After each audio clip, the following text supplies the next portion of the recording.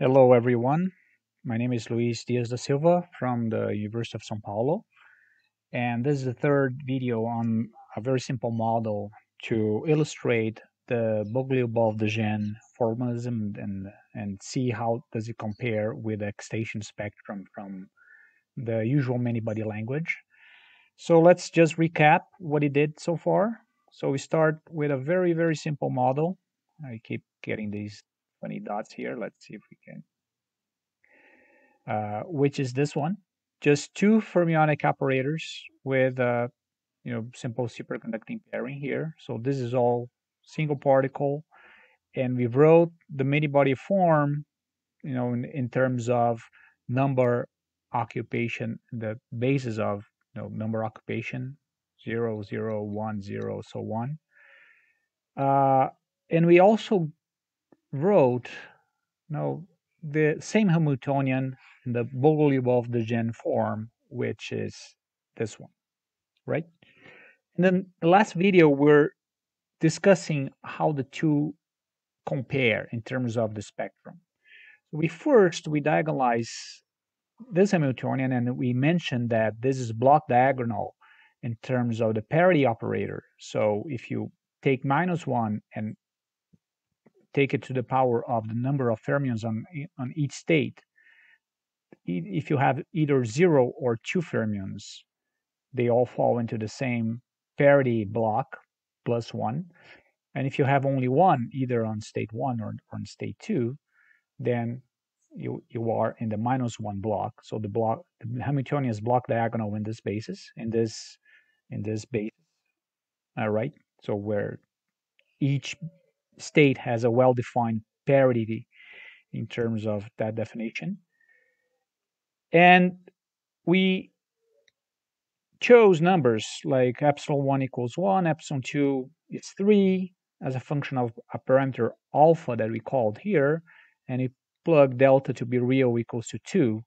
And just, from this, we got the excitation spectrum. That's what we wrote here, right? Where we diagonalize this Hamiltonian and subtract the energy of the ground state, so that the ground state has energy 0. So that's the ground state. So everything above the ground state are excitation. This is my excitation spectrum. And because the Hamiltonian is block diagonal, we can look at the parity of each of the excitations, right? The actual number is not conserved, but we know at least which parity the excitation the excitation has. And why is that? The excitations in this case are Bogoliubov quasi-particles, which are combinations of electrons and holes. So you cannot talk about individual electrons anymore. You have to talk in terms of these excitations, which involve essentially pairs of electrons. So that's what even though you still have these parity equals -1 excitations, you notice that the ground state, for instance, has parity equals +1, right? So the first excitation has this energy, 1.828. That's one particle. Why do I know it's one particle? Because the parity is -1. Here, the second excitation has 3.828, is also one particle. Why? Parity is -1. Now, the last and most energetic excitation is a two-particle excitation, which is 5.626 with a parity of +1. And notice that 656 is just the sum of these two, right? So this, I know then what I'm doing here is when I am at this state, I'm fully occupying my Hilbert space. So I have two excitations, two quasi-particle, if you wish. All right. So this is all for alpha equals 0, right? And we did the same for the Bogoliubov-de Gennes Hamiltonian. This is a single particle. This is important. So this is one particle.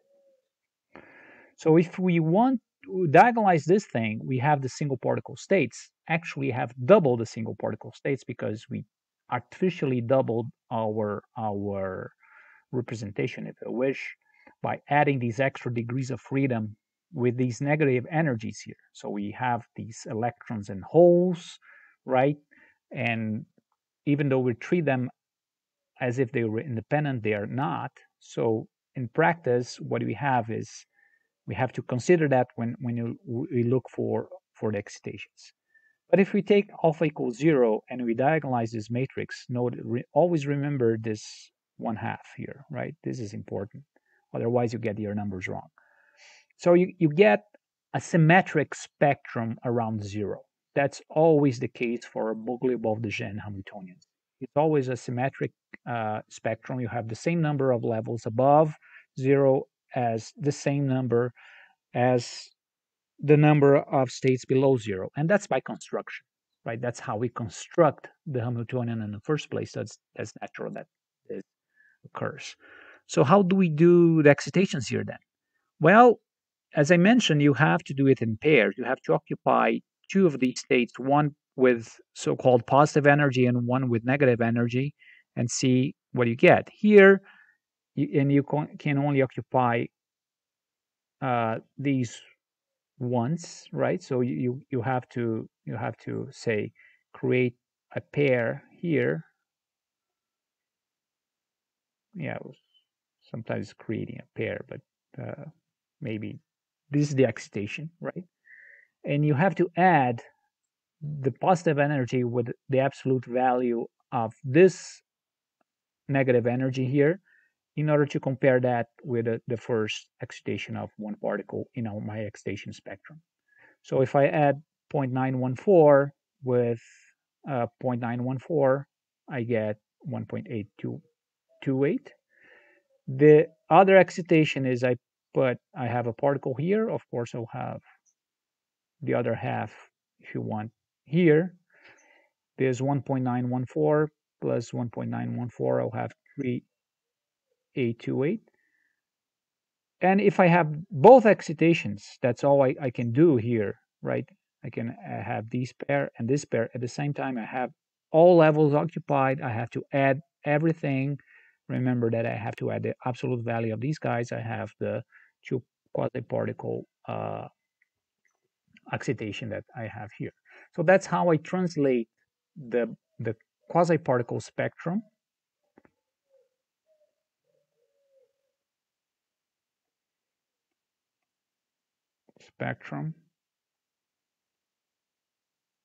into my excitation spectrum.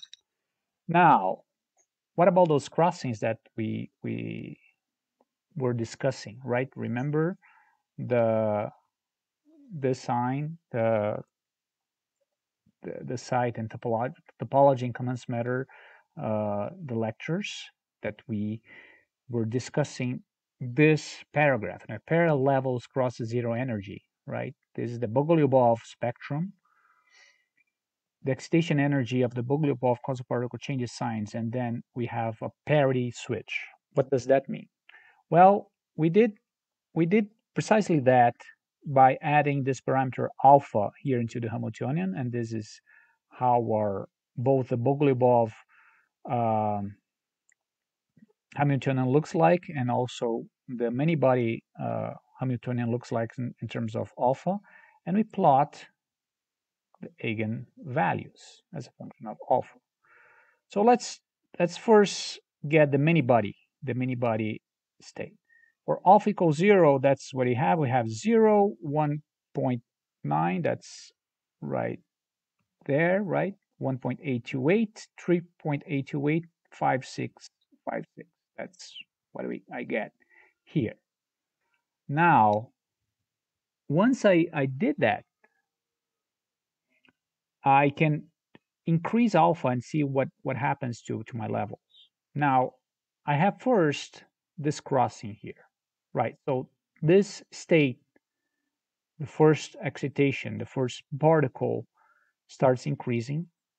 The second particle starts decreasing, and the two particle excitations also decrease.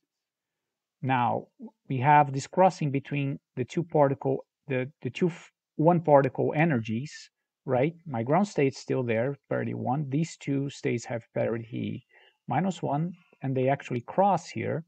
So if I take the spectrum a little bit before 2, so let's put it here, 2, what we get? I get that at first my states were at 2.23, 24, and then they just cross when I go a little bit after 2. So essentially what's happening is that these states in these blocks are crossing, which is expected, right? Since when alpha equals 2, these two numbers are going to be equal. And so, I just have a crossing at parity -1 sector. Now, this is not too surprising. It just gets me crossing it into excited states. So that's nothing really special about that. If I look at the Bogoliubov-de Gennes spectrum, right, it's always symmetric, right? And here I get a crossing in the excited states. In the one single particle states here is like if these two states here are crossing. And of course, there's going to be a mirror crossing for negative energies, but still the excitation spectrum doesn't change much. Essentially, I have only this one becoming less than that one, but the ground state is still parity 1. Now, what happens if I keep increasing alpha? And that's when things get really interesting. For alpha equals 7, I have something really interesting going on, which is the parity equals -1 state becoming smaller and smaller until it crosses the ground state.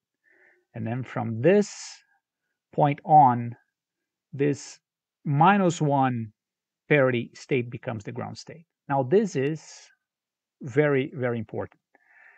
When this happens, it means that it's more favorable for me to have as the ground state a single particle excitation, right? And so if I go one excitation above that, that will, and from then on, one excitation above that is going to be a two particle excitation or zero particle excitation. Maybe it's more favorable for me to remove that particle. So it's a zero particle excitation. Either way is a parity +1 excited state. Now, what does that mean right at this point? It means that I can create an excitation with zero energy, meaning that is as if I have this excitation here that I would have to pay this energy plus this energy to create. Then all of a sudden, these two levels become degenerate at precisely zero energy, right? So at this crossing, when I look at my Bogoliubov-de Gennes spectrum, I have a crossing at 0. At this particular point, there is no cost for me to create a single particle excitation, right? So if I look at my excitation spectrum at alpha equals 7, these two become degenerate. Oh, I have a double degeneracy in my ground state. So that's a fermion parity switch in the sense that from then on, my the order of the ground state and first excited state stops from being something like with a parity +1 to a parity -1 to being from a parity -1 to a parity +1. So that explains why they say when a pair of single particle levels, I should say, this is single particles, crosses zero energy, the excitation energy of the quasi-particles, of the Bogoliubov quasi-particle changes sign, right?